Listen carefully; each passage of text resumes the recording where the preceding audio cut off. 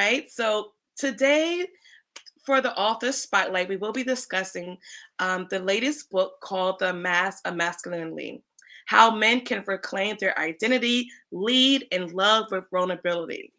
This book is so amazing. I've been reading it. I'm loving it. And it's by Dr.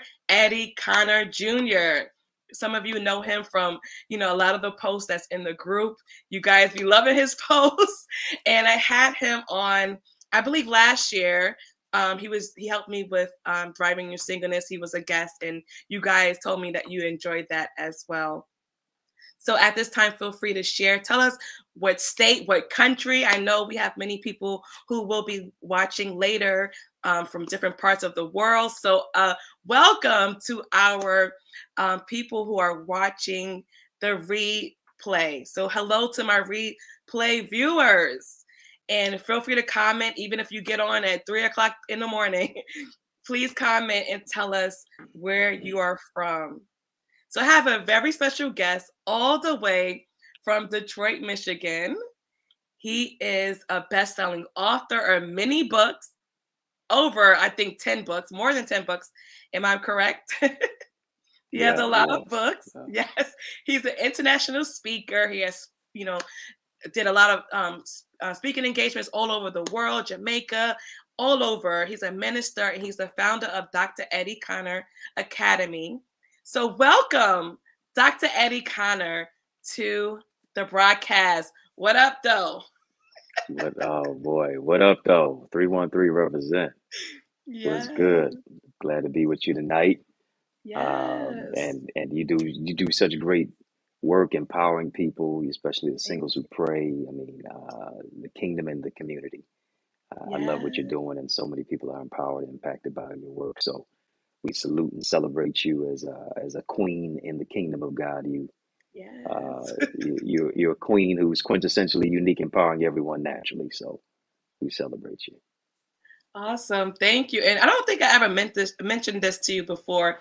When I first gave my life back to Christ, about, I believe, 10 years ago, 11 years ago, you were one of the people that I followed, like from Twitter and Facebook. Your consistency of your posts helped me on my journey. I don't think I ever told you that. I know we've been friends for a while, but I never mentioned that to you. Wow. 10 years ago.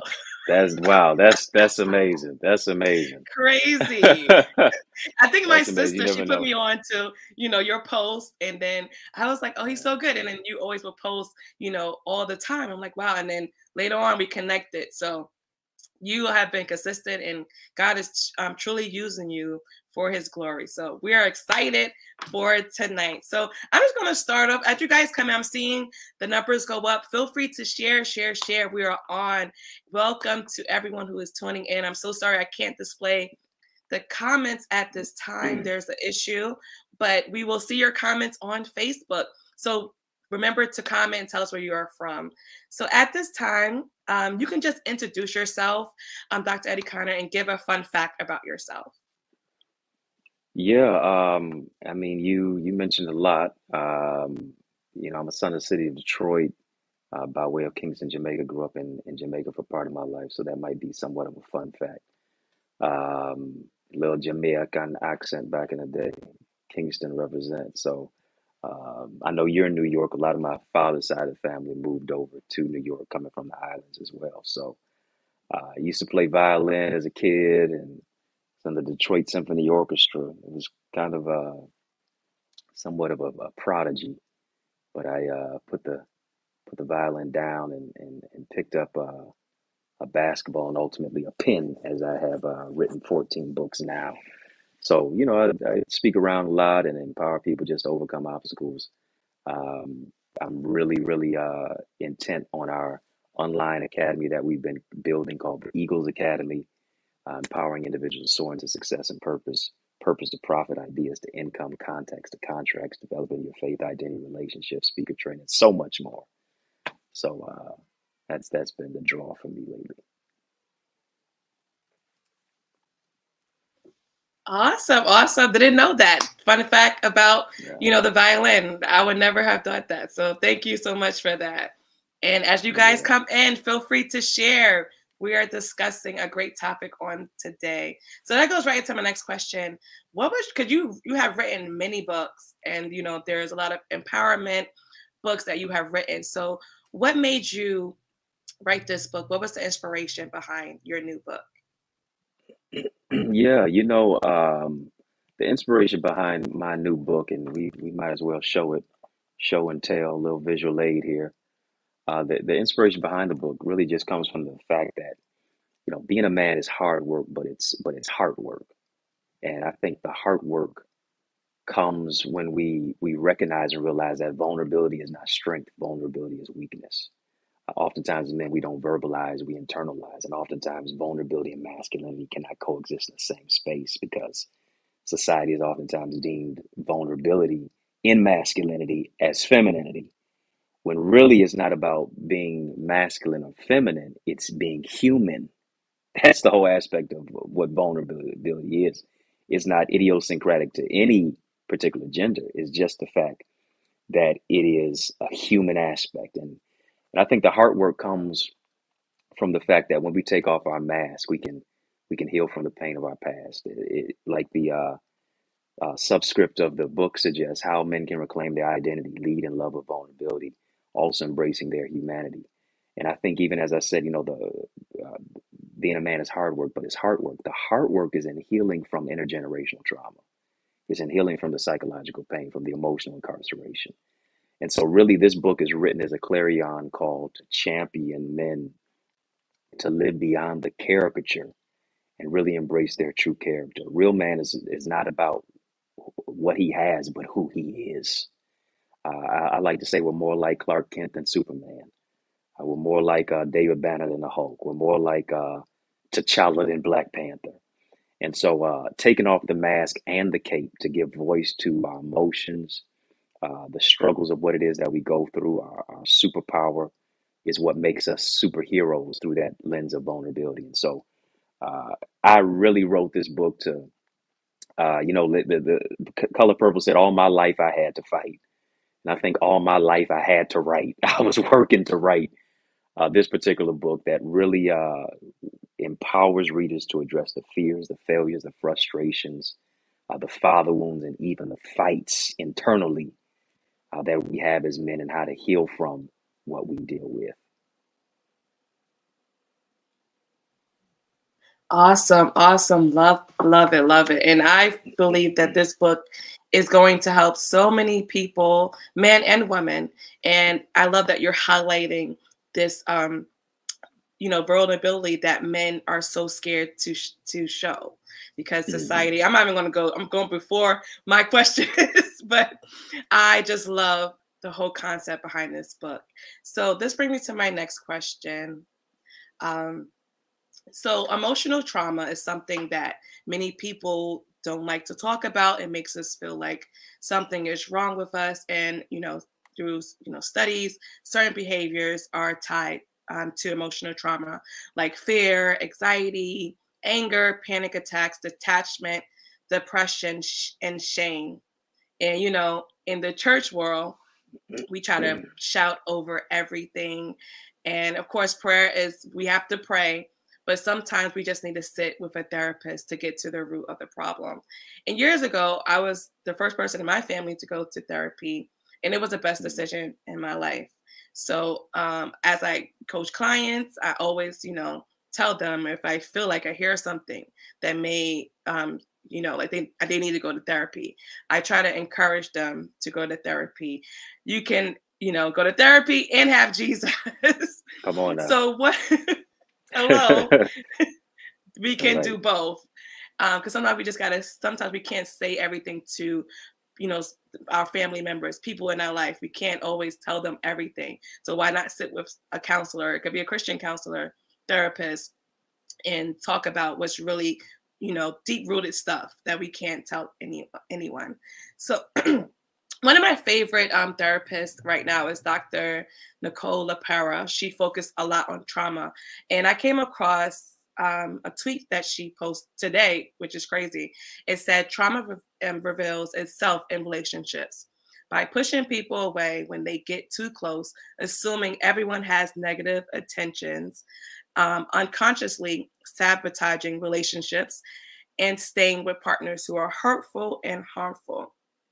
So tell us, Dr. Eddie, what are some ways what are different ways someone can get over their emotional trauma? Yeah, that's powerful perspective that you're lending and even putting it under the microscopic lens to kind of examine. Dr. Joy DeGroy, in her book Post-Traumatic Slave Syndrome, she talks about the generational trauma that we carry in our DNA. Essentially, it's combustible. It's TNT. It's TNT being trauma and triggers. And I believe there's nothing wrong with Jesus. What's the matter with Jesus? He's all right. There's nothing wrong with Jesus and the therapist. If you even think about it in scripture, it says, in the multitude of counselors, there is safety. And so adequate counseling is good for our mind, it's good for our soul, it's good for our spirit. Another step is literally in admitting that you have an issue. You go to Alcoholics Anonymous. What do they say? The first, I don't know if it's 10 steps, 12 steps, whatever steps it is, first admitting that you have an issue. If you keep saying the word issues, you'll eventually slip up and say, it's you. Issues, issues, issues, it's you. And we don't like to do that. We don't like to talk about that. We don't like to expose that. We don't like to unveil that because we like to dress up our mess, smiling on the outside, but suffering in silence on the inside. And I'd like to say avoidance is not an anesthetic to numb you to your pain. You can't point the finger at other people and literally just play the blame game, going through life like that. And it calls into question these questions. How can you heal from what you won't deal with? How can you address what you refuse to confess? How can you fight what you won't face? And until we remove the mask of our trauma, here's what we're going to do. Adversely, we're going to bleed on people who didn't cut us. Because hurting people hurt people, but healed people will heal people. And it's quite interesting if you think about it, because mental health has been uh, under the microscope. We don't even need to talk about Adidas and Yeezy. We can look at mental health being under the microscope, but you can't spell mental health without men heal. Our mental health is our true wealth. The core of sound mental health transpires when men heal. And I think we have to be emotionally intelligent enough to admit that we have an issue. We have to be emotionally intelligent enough to engage in the process of inner healing, of loving ourselves and knowing our worth, of walking in wholeness. And here it is. Wholeness is not solely for women. Wholeness is for us as men too.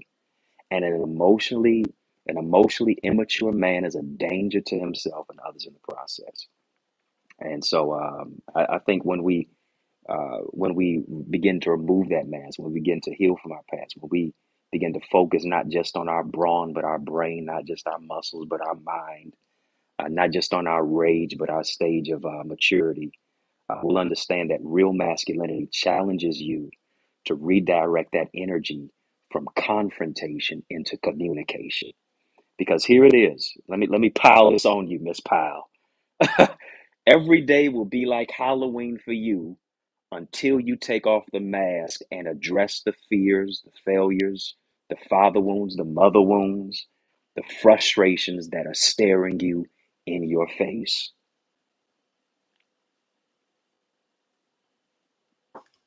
You are freeing us. And we just started. Like, listen, you you just said you a you done mouthful. stirred it up. You done stirred us up. So Gotta start. that is something This else. is so good. We're just starting. Guys, as you come in, I see some new people coming in. This is Author Spotlight with Dr. Eddie Connor. We are discussing his new book, The Mask of Masculinity. And we are just trying to, speak about a topic that we don't often hear in the churches or just in the Black community. But we are opening the floor today to discuss many things that some men or even women go through. So this brings me to my next question. So sometimes, in society, if a man he cries or show any emotion, that is considered a weak or feminine trait. And just, you know, in society and, you know, movies, whatever, everyone, when you cry, they think that's when a man cries, excuse me, that's a sign of weakness. And that's how it has been over the years. And, you know, I grew up with having my dad in the household, and I never really saw him cry. It wasn't because he didn't want to cry. I just never saw him cry. I would see him cry during worship in church. That's the only time I really saw him cry. Even both of my grandfathers, I never really saw them cry, you know, publicly, or I just never saw them cry. So I grew up not seeing men cry. So if I had a boyfriend and if he cried, I was like, oh no, this is not, you know, I mean, this is my younger years, guys. Don't judge me. If I saw him cry, I'd be like, tell the truth, shame the devil. Right?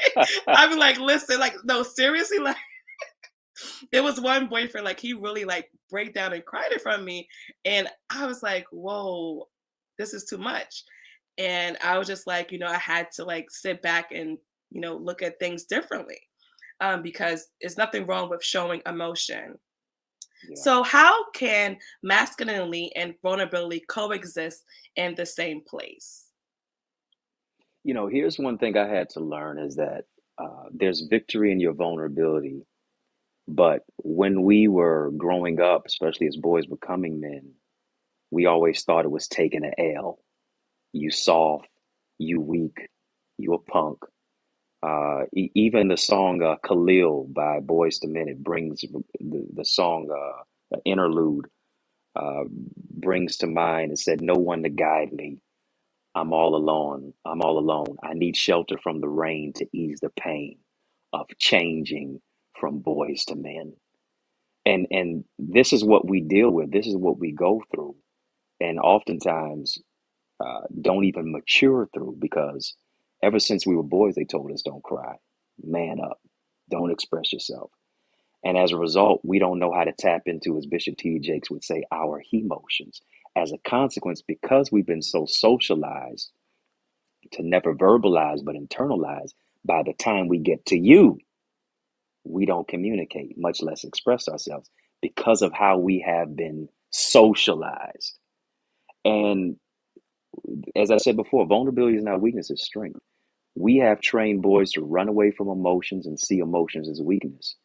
When you even hear the quote, they credited a lot to Frederick Douglass, who said, if we build strong boys, we won't have to repair broken men. But oftentimes, us as men are broken because of how we have been raised, how we have been socialized. As Dr. Sigmund Freud said, we are in adulthood what we have experienced in childhood.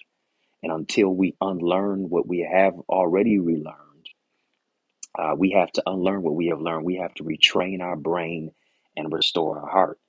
Um, Many times, the anger and even the anxiety of what it is that we have gone through, we've only been allowed to express any form of emotion, which is anger. That's the only emotion we've been allowed to express. But anger is just one letter away from danger. And so, getting from that place of dealing with our emotions, understanding that emotion is not weakness, but also being able to control our emotions.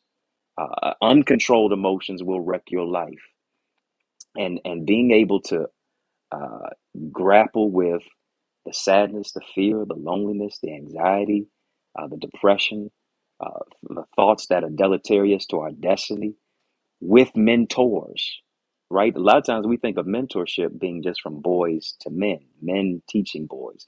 You can't spell mentors without men. Men need mentors. How you are at 20 is not how you are at 30. How you are at 40 is not how you are at 30. So on and so on. You need other brothers who have already been where you're trying to go to let you know this is what you can look for up ahead. Avoid this detour to destruction. Life teaches you in two ways: mistakes and mentors. It's best to learn from the mistake of a mentor than to bump your head and make the same mistake.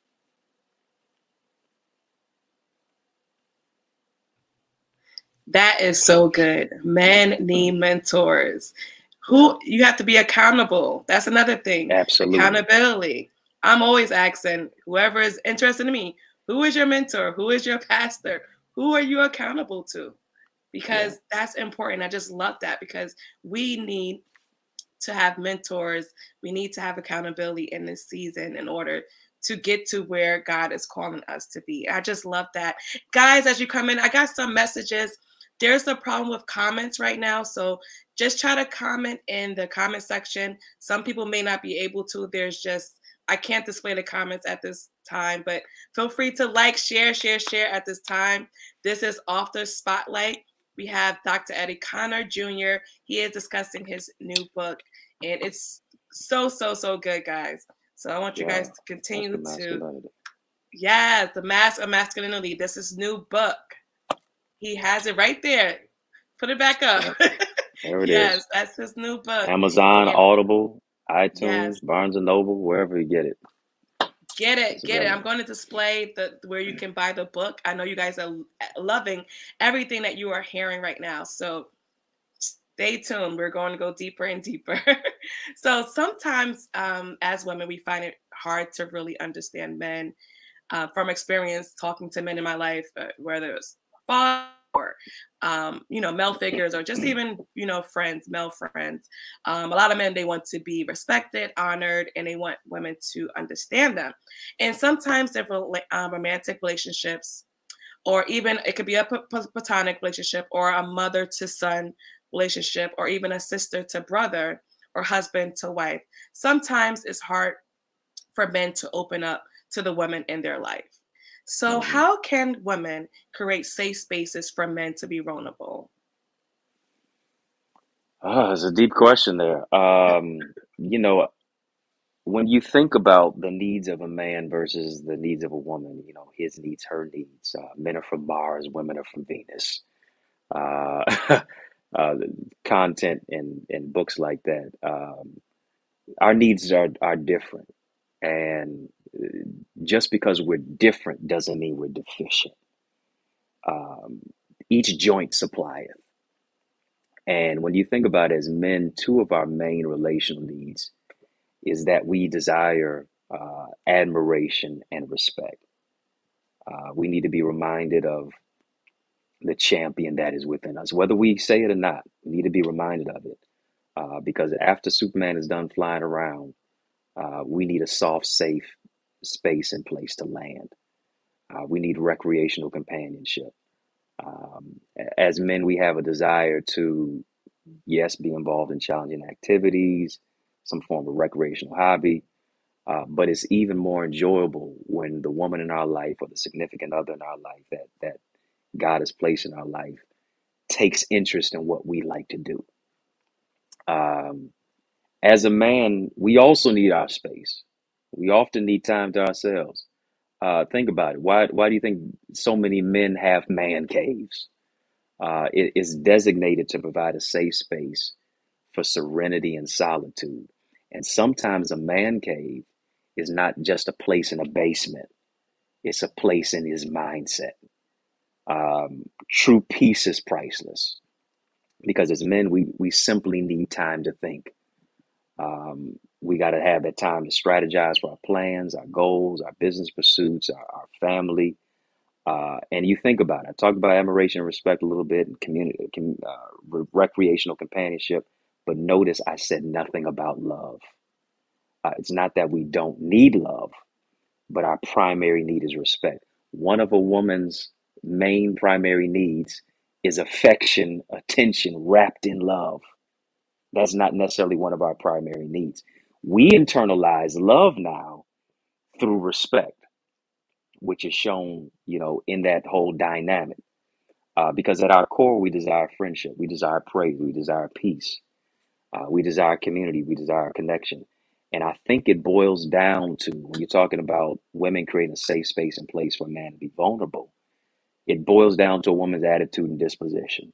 I know y'all don't like me now. Here's the question. Are you a headache or a helpmate? Are you a refuge for a man to run to or an emergency exit for him to escape from? I know y'all don't like me now. You want Danny to shut the whole thing down.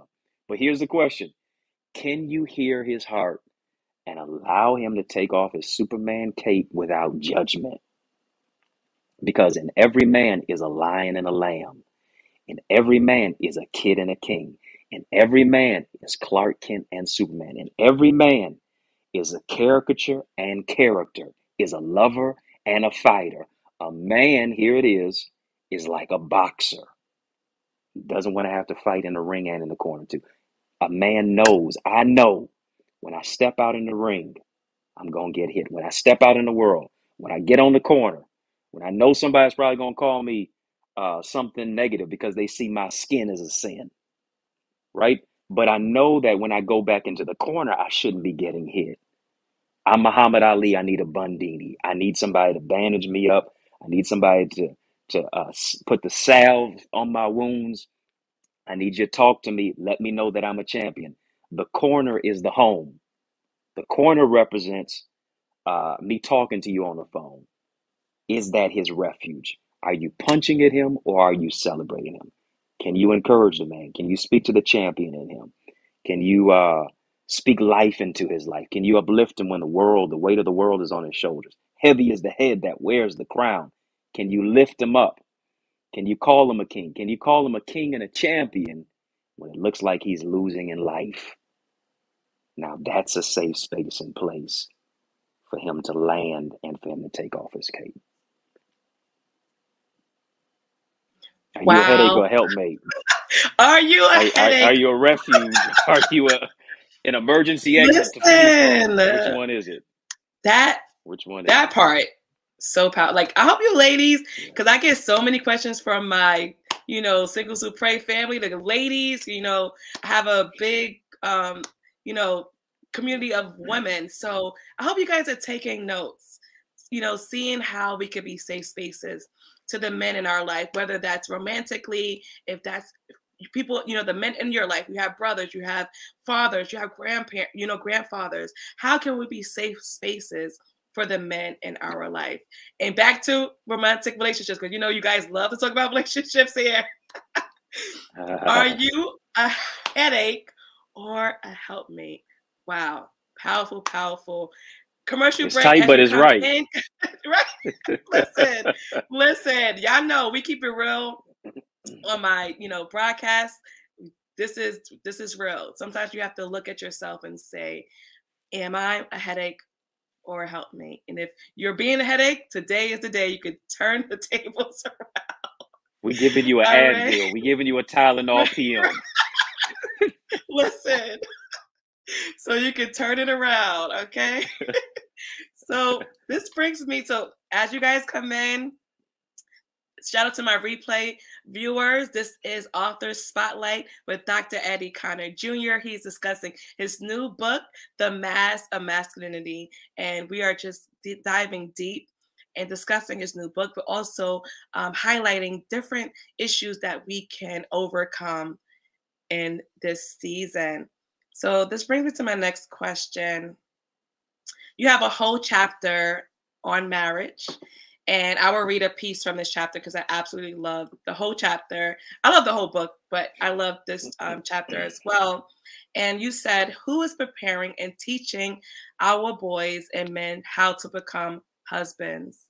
We do a great job preparing women to be virtuous wives. However, who is teaching us to be faithful husbands? Are we preparing women to marry men who aren't prepared for marriage? Wow. This spoke volumes to me because sometimes we do have a narrative in church or just in society that is directed towards women. What we should do, what we should be. If we don't do this, we will miss out on marriage. If we don't act this way, and women, we are the ones that are always going to conferences. We're always going to therapy. We're always doing everything to become the wife or the person that we're supposed to be. And sometimes men are not always, that is not always directed towards men. So I want you to discuss a little bit about that chapter, Marriage Minded Man. How should men prepare themselves to be godly husbands? Yeah, the boy, fiery questions tonight. Um, we expostulate and really talk ebulliently about Proverbs chapter 20, verse 6. Proverbs chapter 31, verse 10, rather, says, who can find a virtuous woman, for her price is far above rubies. So we talk about Proverbs 31, verse 10, but we don't have much conversation, if at all, about Proverbs chapter 20, verse 6, which says, who can find a faithful man? Now I'm more English than math, but 20 comes before 31. And so Proverbs chapter 20, verse 6 precedes who can find a faithful man, precedes who can find a virtuous woman. And I think we're in a space and place of the fact that brothers want sisters to be virtuous, but sisters want brothers to be faithful. And we are living in times where people are asking the prefix for both of those questions, who can find? We had the singer-songwriter, gospel singer, Vashawn Mitchell in here. I'd have him render us an A selection. Searched all over, couldn't find nobody. Looked high and low, still couldn't find nobody. Right? And so becoming the right one for the right one first begins with you being right for yourself. One thing that our feet are not necessarily held to the fire for us as men, and when you see the statistics suggest that communication, money, and sex, top 3 indicators for divorce. When you hear statistics that suggest that 70 to possibly 80% of divorces are filed by women, men are lost in the sauce oftentimes. How men are even portrayed on sitcoms and in TV and on Netflix, and how they just have no clue of what it is they are. They're just being led by women, and they don't have any leadership. You can't lead her if you're not a leader. And here's the question: are you the priest of your home first before you can be the priest of the wife in your life? Are you a provider? Do you protect your loved ones? If you think about this, in Genesis chapter 2, God gave man work before he gave him a woman. Adam walked with God in the cool of the day. Adam had 4 things in place before he was ever given a woman. That is, Adam had a place. Adam had purpose. Adam had presence. Adam also had power. You need to have your own place as a man, and then you also need to know your place as a man. You got to know what your purpose is. A job is what you're paid for, but your purpose is what you're made for. You got to have presence. That's not just presence to where you G'd up from the feet up, to where you pull up to the scene with your ceiling missing. No, you got to have the presence of God. And then also, God gave Adam power. It was not power to dominate a woman. It was power to dominate his space. It was power for him to have dominion over the place of his purpose, not to subdue anybody else. Here it is. It's God who said, it is not good for man to be alone. Adam never said it. Because the woman was a gift. The woman was not a requirement. And are you in such a place in your life as a man to where God can say it's not good for you to be alone? You've 10x'd your purpose. You've maximized it. You are moving by yourself, but you'll be a force when you and her are together. She makes you better, right? Because if not, it is good for you to be alone, right? Because before I say I do to you, I have to first say I do to the purpose that God gave me to do. I have to partner with my purpose before I seek a purpose partner. And so I think it is leadership. I think it is vision. I think it's emotional intelligence. I think it's vulnerability. A prayer life with a relationship with Christ, of course, are just a few prerequisites. And let's not forget, and I'm sure the sisters going to shout and kick off their Louboutin heels when I say this one. Let's not forget, romance without finance will always be a nuisance.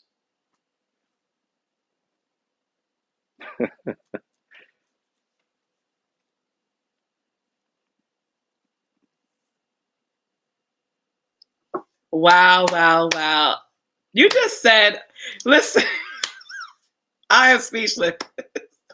Listen, before I say I do to you, I have to say I do to my purpose. And Yeah. that is so deep. And I hope someone is hearing that right now. Maybe you are so focused on getting into a relationship. God is asking you to say yes to his will, say yes to your Hmm. purpose, and he will send you your purpose partner. So I don't know who that is for. God is speaking prophetically on today through Dr. Eddie Connor. And I know that is for someone out there. Before you say I do, make sure you are saying yes to I do to purpose. Wow, such a blessing. Now the comments are up. So you guys could comment. I think you can only comment on my page.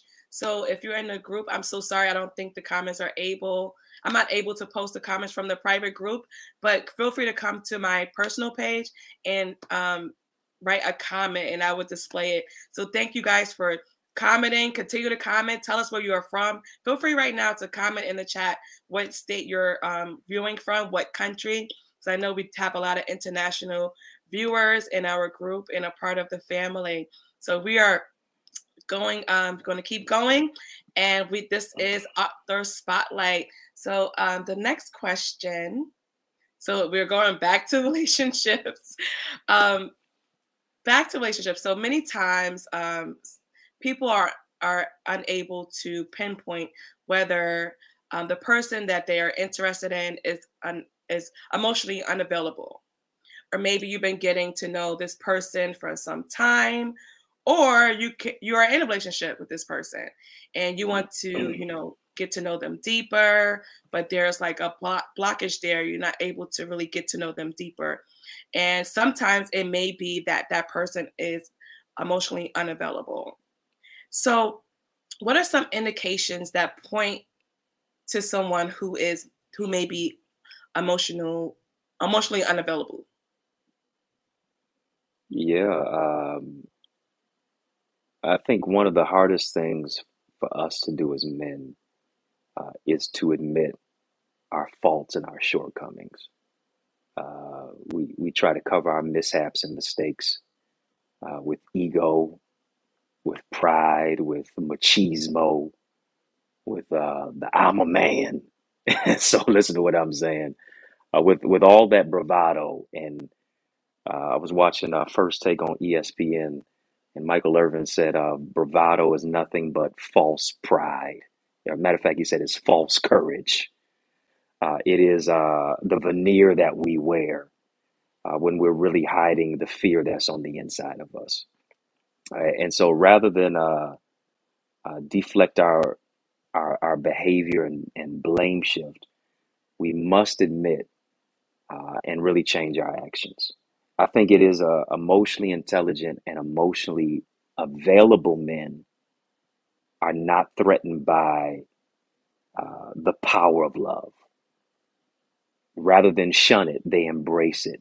They embrace the power of love and vulnerability because love represents vulnerability. Vulnerability represents love. Um, I think you have to ask certain questions such as, is this person emotionally intelligent? Are they emotionally available enough to express the depth of who they are beyond, here it is, just sex, silence, a sandwich, and an ego stroke? There's more to a man than just that. Who are his mentors?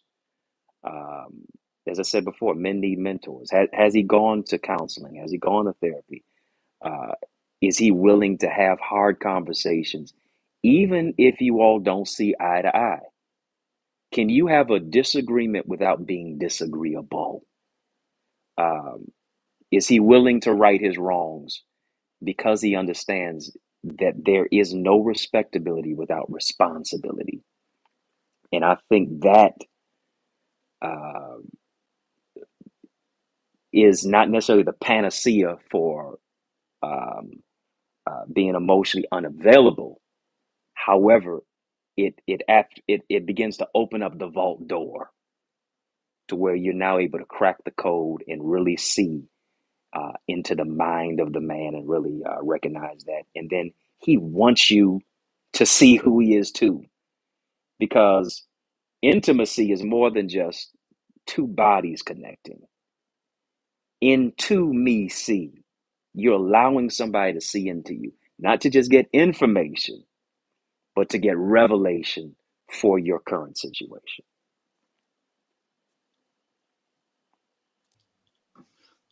Thank you for that. That was Yeah. such good information. And we don't talk enough about being emotionally intelligent. And, Right. because sometimes we just go off of our emotions. We just, sometimes we act out in relationships by, not really thinking clearly, or just, just taking time just not to get so upset about certain things. So emotional intelligence is really important, as you grow into the person you are called to be. So thank you so much for that, Dr. Eddie. So my next question, because this goes right into my next question. So, because we're always, we're talking about vulnerability. So what are some issues, and you are a man, and what are some, and you could probably talk about from your own experience, what are some issues that men face that prevent them from being open and vulnerable? Um, you know, as I said before, that quote by Dr. Sigmund Freud, we are in adulthood, we have experience in childhood. And what we do is we train boys and men to act out their feelings. However, that which you don't talk about, you act out. And that's why you see more criminal behavior in men, you see more shootings in men, you see more bar fights and domestic violence in us as men because we train men not to talk about what is going on inside of them. As a consequence, that pain is passed on to others because of unaddressed trauma. Oftentimes, we refuse to be vulnerable. We refuse to be vulnerable because we know how emotionally fragile we are as men. It's easy for us to run from our emotions because it causes us to analyze our old wounds rather than express our vulnerability. The human experience as a man is is about more than being stoic and strong. It's about embracing the fragility of our vulnerability. And oftentimes, as men, what we do is we fear emotional intimacy because oftentimes we are emotionally incarcerated by unresolved trauma. And what emotional uh, intimacy does is it exposes the ugly of who we are internally. It unmasks our strength, and what it does is it reveals our struggles. It doesn't just shed light on the good; it sheds light on the bad and the ugly too. And so we'll never be ready for emotional intimacy until we're free interpersonally. As I said before, there's a kid in every king. There's sometimes a broken boy in every man. If we don't heal, we're going to bleed on people who didn't cut us. And I believe man means, as I wrote about in the book, man means to manage, man means to maintain, man means to manifest your destiny by using God's manual because you have a mandate. Um, think about this. If you notice in Scripture, the Scripture, when I was a child, I spake as a child, I understood as a child. But when I became a man, I put away childish things. This particular Scripture is in the love chapter, 1 Corinthians chapter 13. Y'all are very familiar with it. Love is patient, love is kind. And here's the thing. If I can't substitute my name or the other person's name for love, am I or they really a person of love? Because the scripture now becomes a mirror. And here's the thing. It seems as if the Apostle Paul in this particular text is just throwing this scripture about men in the chapter. Doesn't seem like it fits at all. Doesn't seem like it fits into the context of what he's writing about. Or here's the question, does it? Simply because love requires vulnerability, but vulnerability is rooted in maturity. You can't have real maturity and masculinity without vulnerability. One of the hardest things we struggle with as men is in being vulnerable. Certain habits are not just going to leave for us as men. We have to be diligent enough to put it away. It may hurt to give it up, but you're going to see true healing if you're courageous enough to let go of what is hurting you. And so, the highest form of maturity and masculinity is in the intersection of accountability and vulnerability with change behavior. When the kid in us makes a decision to grow up, the king will always show up.